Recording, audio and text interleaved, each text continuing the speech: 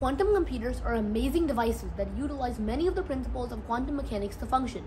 Quantum computers, many people believe that they're works of science fiction or don't exist in real life. However, they're very easy to understand, and many quantum computers do exist today. Quantum computers function on the premise of bits and qubits.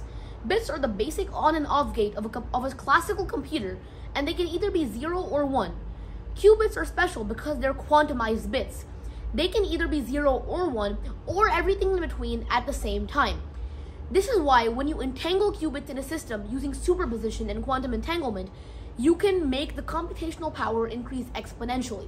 When you have a system with just 30 qubits, you can simulate 1 teraflop or 1 trillion operations at once, whereas a regular system with just 30 bits, you can barely simulate any meaningful interactions.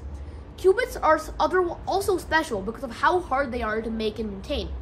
In a quantum computer, you have to run it at almost near absolute zero temperatures, and the materials required to make it are also very expensive and considered exotic materials.